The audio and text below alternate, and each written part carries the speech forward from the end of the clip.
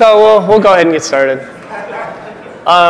This is the talk for anyone that's been to BroCon for I don't know, quite a few years. We've been doing this talk for five, 6 years, something like that.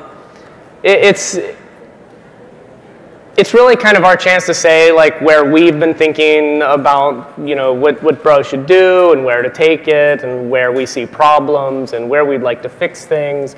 But go ahead and move the slide forward. We do want to point out that this is really, we're essentially saying our development priorities, but if you pay attention to releases, the releases always have way more stuff than we ever talk about in these, and it usually comes down to individual motivation. We always have individuals that come along and say, I want to work on this, and here is this new thingy, and then it gets merged in. So we did want to be clear that this is not like we're telling anyone that's going to work on Bro, these are the things you have to work on. This is what we're going to be working on probably, in addition to other stuff that we didn't want to put on here. Yeah. I mean, people, I've heard the question a few times over the course of BroCon, so how does something get on the Bro roadmap, or the Zeek roadmap, I guess?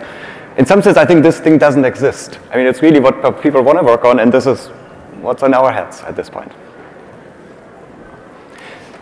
So I guess the first item is probably very clear after yesterday. I mean, there's quite a bit of work to do on the renaming. And the specifics for that really haven't been figured out at this point. I mean, it's a major move for the project, obviously, and the name Bro has proliferated to so many places over the years that you really need to think about how to approach that. And that is something I think for the leadership team, for the developers to really be careful about as well, right? We don't want to break existing scripts, so that's maybe the most important thing to point out. That will be a process which will take place over a few weeks, months probably. And yeah, we will be careful to not just put Zeek init in place and not have any fallback, I guess, for Bro init. Things like that. Yeah, Bro init will still be there. At first. Yeah, at first, that's right. I mean, the natural thing to do would be like deprecate certain things, right? And then it's still available.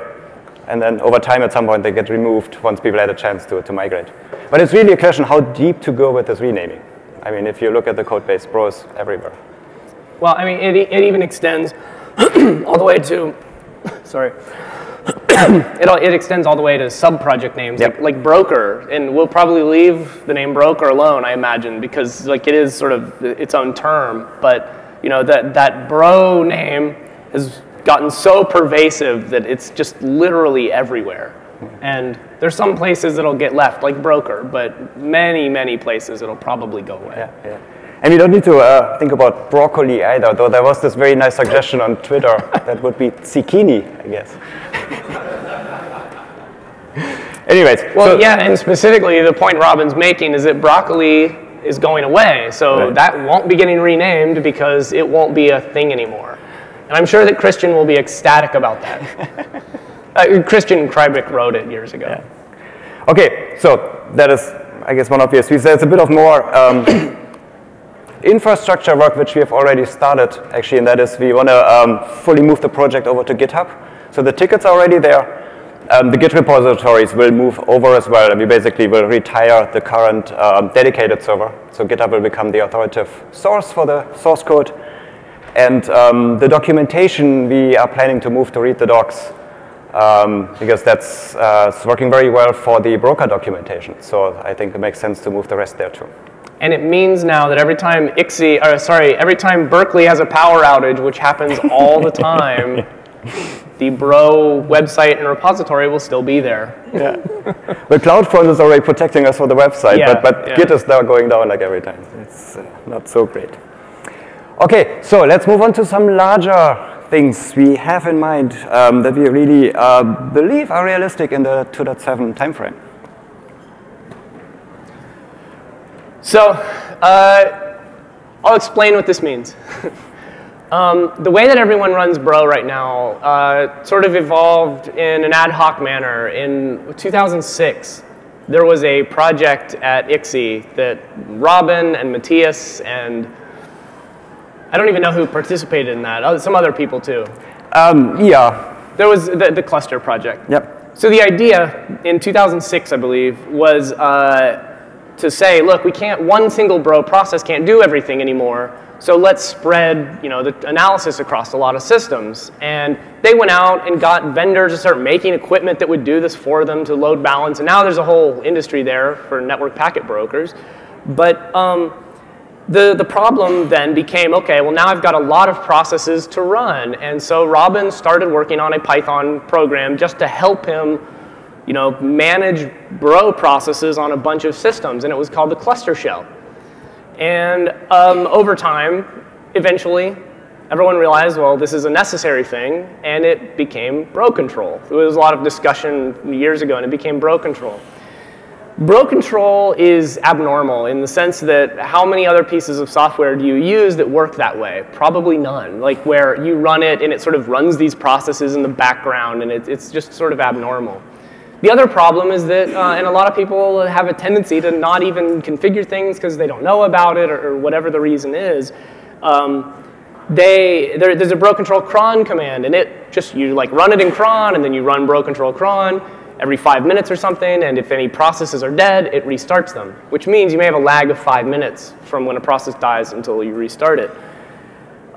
This is just not the way things work anymore. And really, it kind of evolved ad hoc just from a need. It was like, imagine, you're sitting and writing something for your own utility on your own thing, and then all of a sudden, everyone in this room and way more people start using it. And it's like, this was really just sort of this internal thing.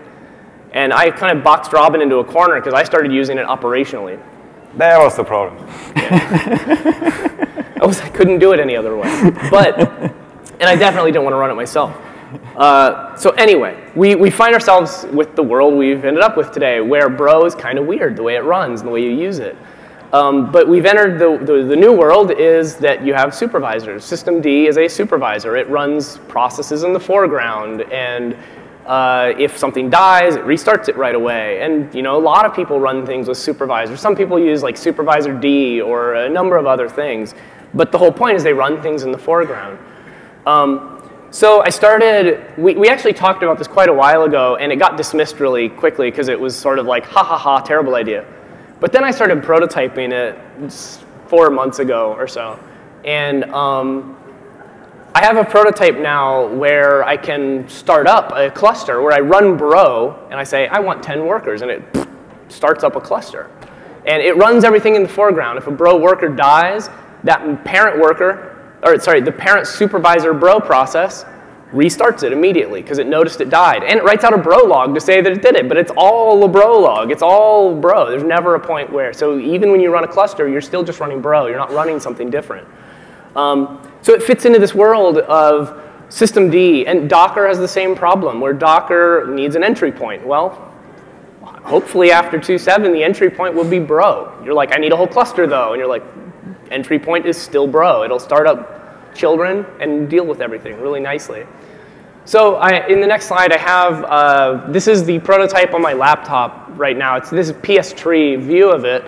So you can see there's bro running, the parent at the very top, if you can see that, is bro running supervisor.bro.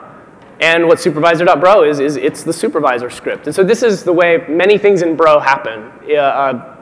It frequently happens this way. I write some terrible prototype, and then we understand like what we're trying to accomplish, and then we come back and just redo the whole thing. Johanna's config framework was exactly that process.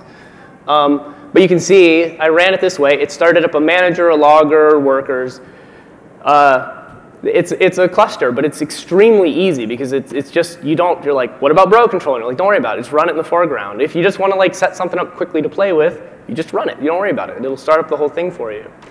And there's going to be a lot more information coming out about this. Like we've really thought through it quite a bit already. But anyway, I just wanted to sort of bring up initially that this is something I'm thinking about because bro doesn't quite fit into the modern world in all cases, and we want to make it better with that. Yeah. Maybe one additional point. It's interesting how this, I mean, we originally at some point we set out to find a better model for bro control itself, given all those disadvantages Seth was mentioning. And we're thinking about turning Bro control into a supervisor. There's actually on the development pages on Bro.org, there's a proposal for how that would look like. So we kind of started sketching this out and kind of discussing it, putting it out in the open. But then I think the discussion kind of returned to why not actually move the supervision right into Bro? And then that is this model. And I think it makes a lot of sense to have it right there and come to a much better solution that way. Yeah.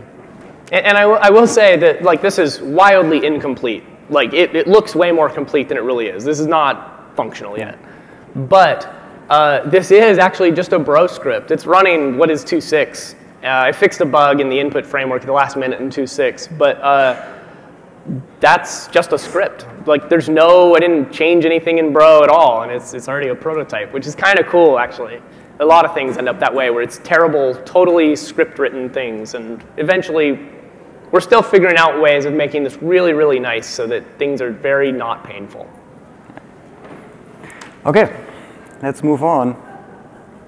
The next thing, I think at this point probably many have heard about Spicy. There was a demo a few years ago here. It's the next generation parser generator. It used to be called BinPack++, which describes it pretty well, I think. And as many of you know, there's a prototype. So basically we have the system up and running and has, I think, proven at this point that the model for writing parsers in this new system actually works pretty well. So a number of people, both in our group, but also externally have started writing Spicy parsers. And the feedback is extremely good, and that really lowers the bar quite a bit. The problem is the implementation remains a prototype at this point, and that is not surprising. It's basically at the state of a research project. So like many things in Bro, there's an initial prototype of new functionality, often coming out of like research funding, just like Spicy. And then it takes us a second generation, essentially, to make this real. And this is where we are right now. And at this point, putting on the Qualite hat for this one, Qualite has actually committed to taking on Spicy and making it real. So this is something which I believe will happen during the next year, probably, I don't know, maybe by mid of the year, there should be something available. It will be fully open source, it will be BSD licensed, it will be going back into Bro, and I think it will be moving Bro quite a bit forward. And just to give you an impression, so if you have never heard much about Spicy so far, this is, I don't know, a very tiny example of a Spicy grammar, how you would parse an HTTP request. And the most so this is, at this level, it's not too different from BinPack, there are more features.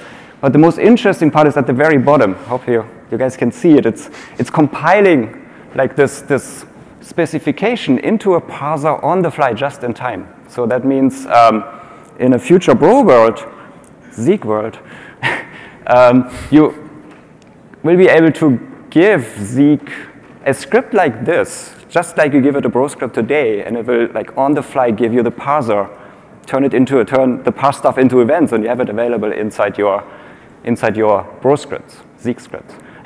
And I don't know, then at some point maybe there will be Zeek packages which just come with a new parser written in this language. So that is the vision, and I think it's actually realistic at this point that we can make that happen during the next year, I would say.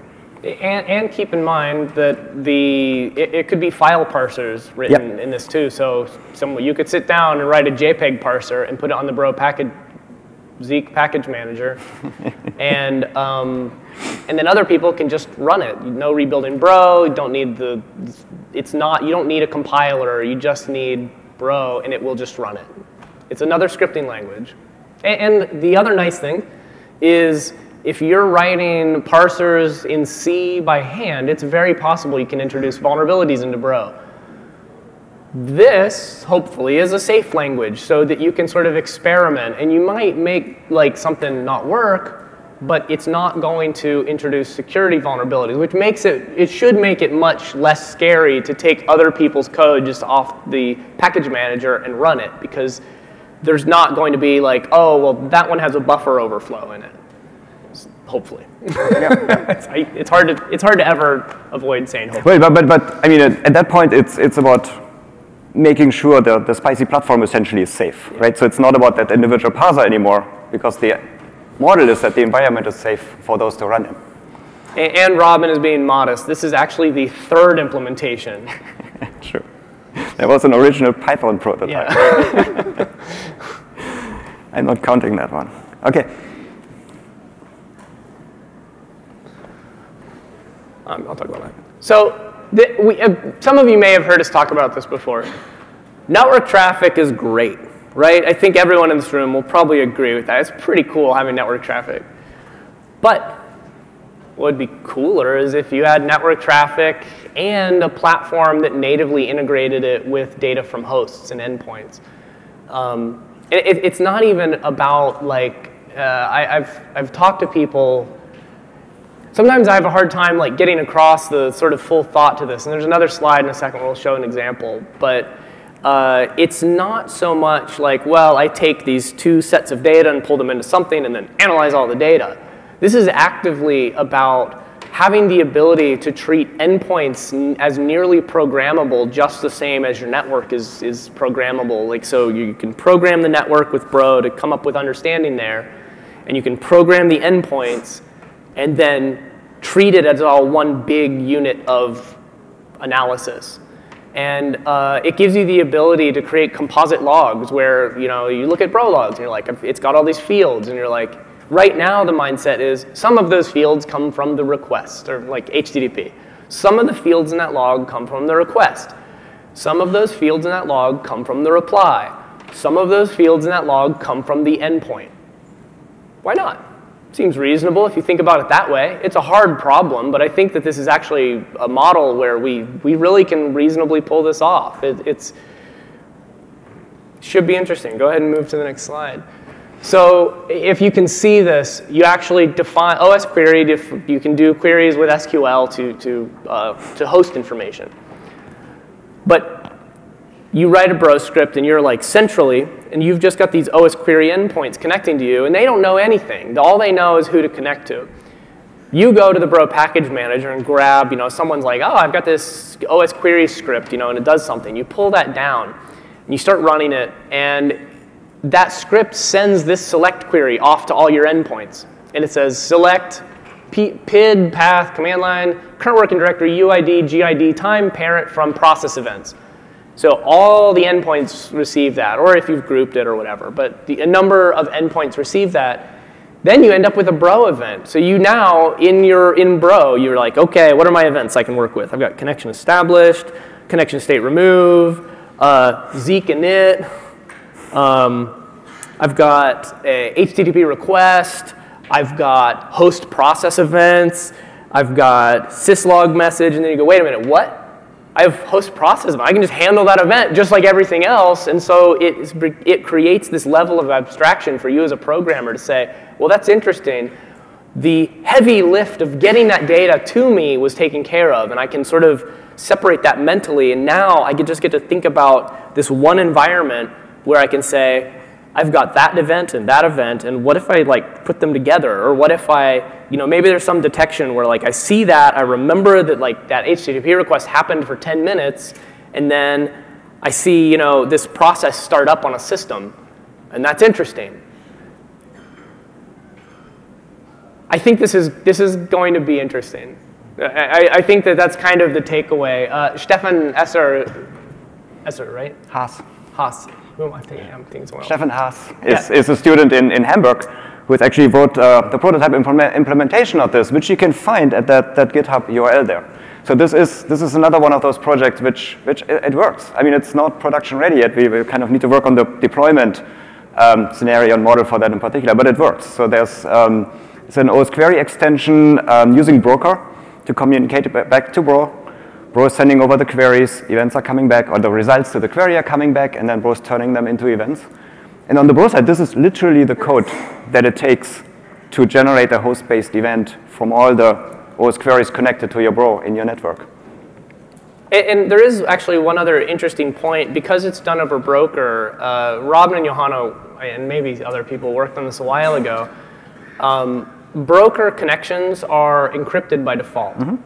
And so you know, consider that you have, you know, Windows systems or Linux systems, whatever, connecting back to you. And like that's kind of weird because you don't know where they might be. They might, like in here, there might be someone with an OS query connection right, you know, out.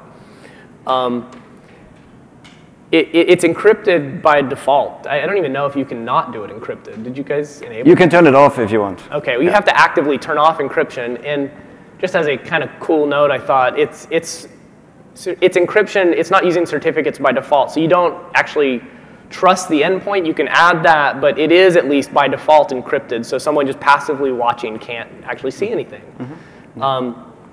Which is almost required for a model like this, where people might be connected to untrusted networks. At the very least, from the perspective of passive monitoring, it really has to be encrypted because of the sensitivity of the data, because it's, no one, I will say, I have, in Corelate, I have an endpoint up running the Bro side of this. So far, I've not convinced anyone to run OS query on their endpoint because it gives me the ability to understand their computer. Yeah.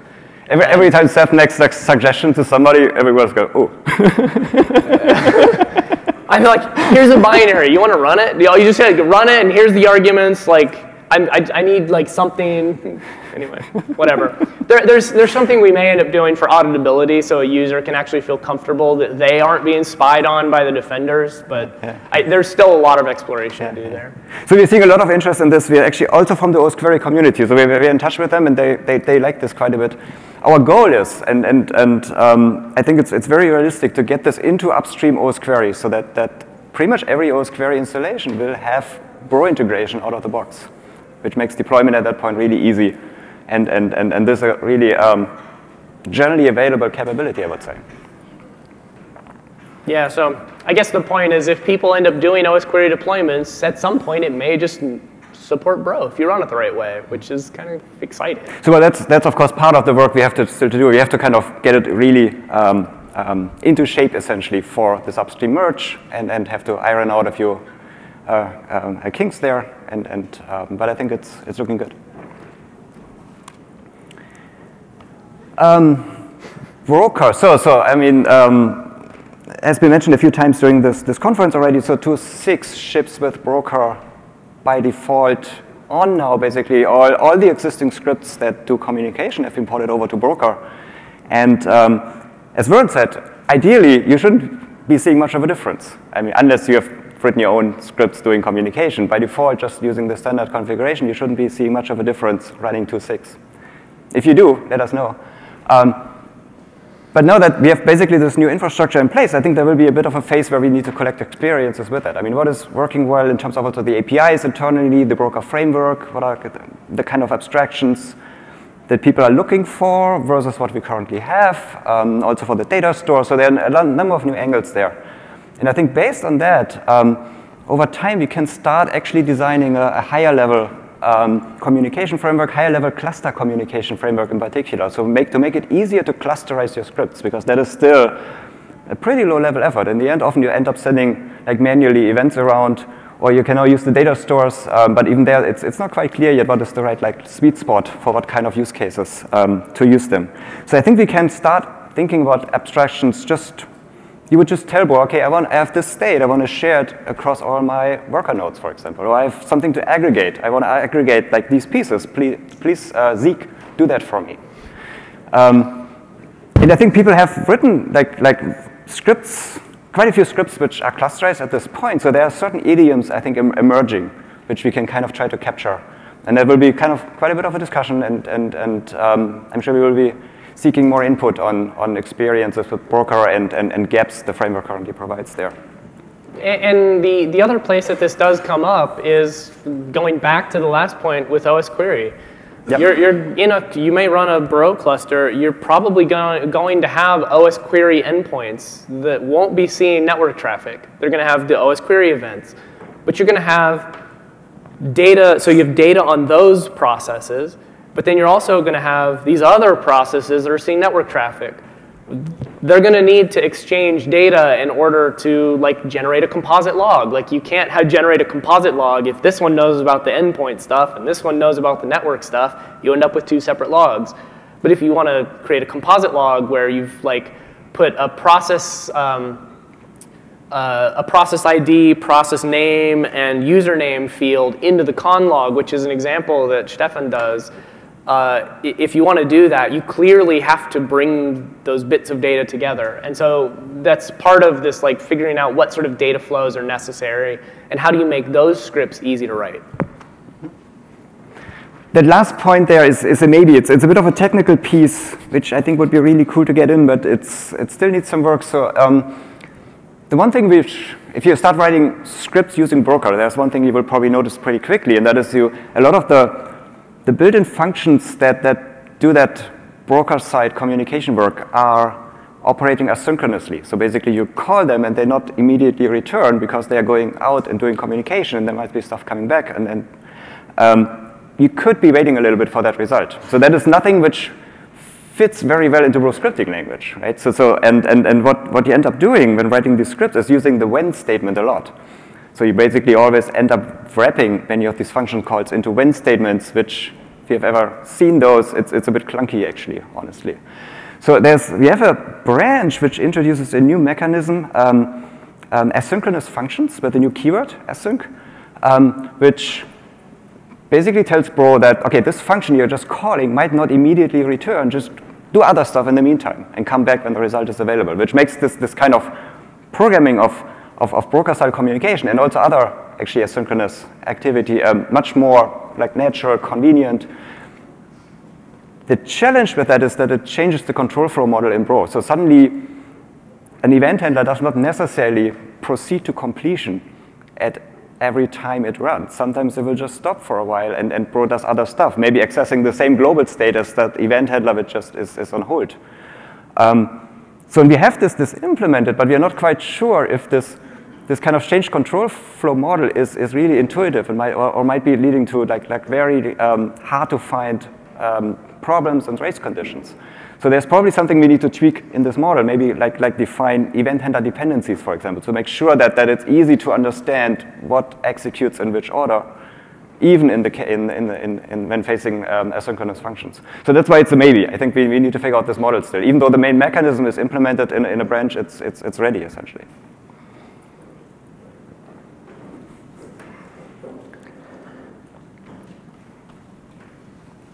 I'll let you go do this.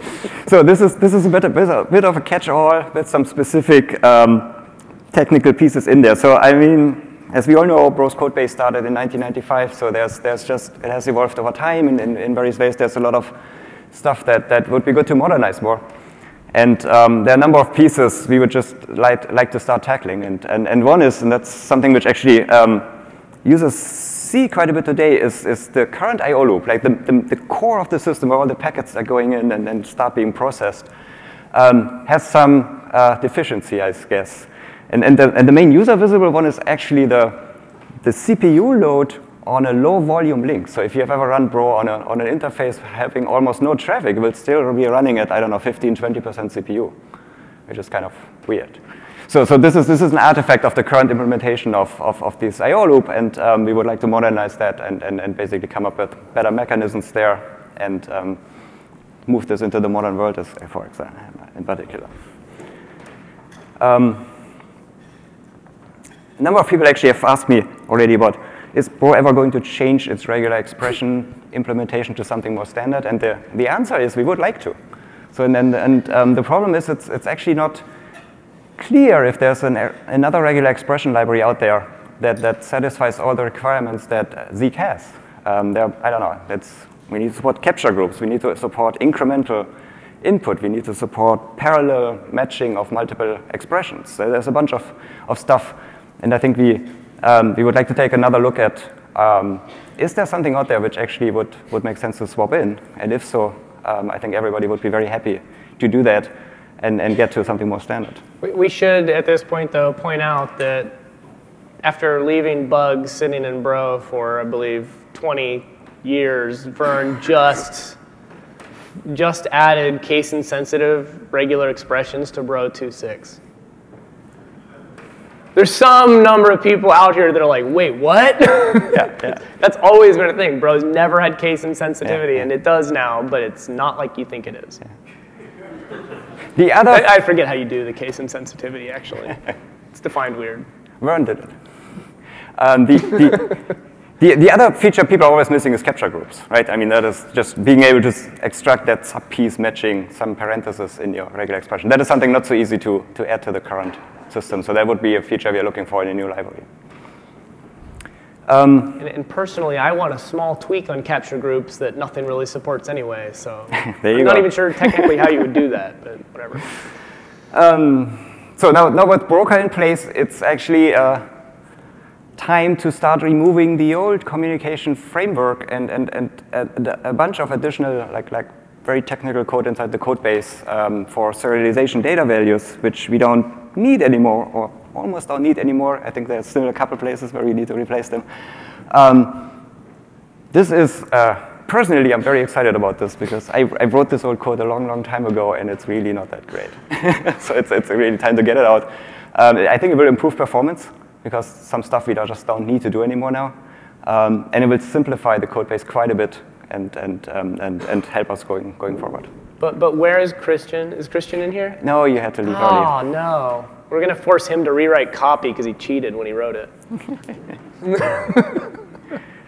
Once we have done that, in particular, gotten rid of the serialization, which is currently in place, we believe that it might actually become realistic to start overhauling the memory management as well. So for anybody who's ever worked on the Bro code base hates the manual reference counting, right? I mean, it's just a recipe for disaster in memory leaks.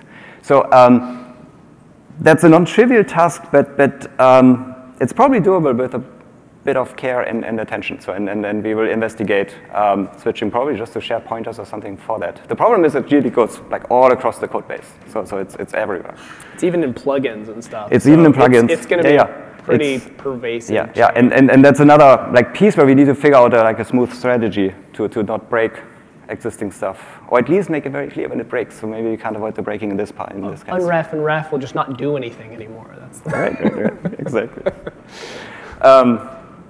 Well, I guess the last piece is just the more general. I think there are lots of opportunities in the C++ code base to modernize and reduce complexity by doing so, by using more modern C++ features, standard algorithms, stuff like that. But I mean, some of that can be actually automated, I think. So there's some code transformations I think we can just broadly apply and then just review if it looks right. There's some other cases where we need to look a bit more closely. That is also something, I don't know, if anybody is really kind of excited about neo C++ features, this is something anybody can just start working on. So if you see something which really should be done differently these days, I mean, pull requests are very much appreciated in this space in particular. That was it, I think. So that's what we want to work on for the next year. What do you want to work on? Any questions or thoughts or anything? Cool. Thank you. I think this is a break.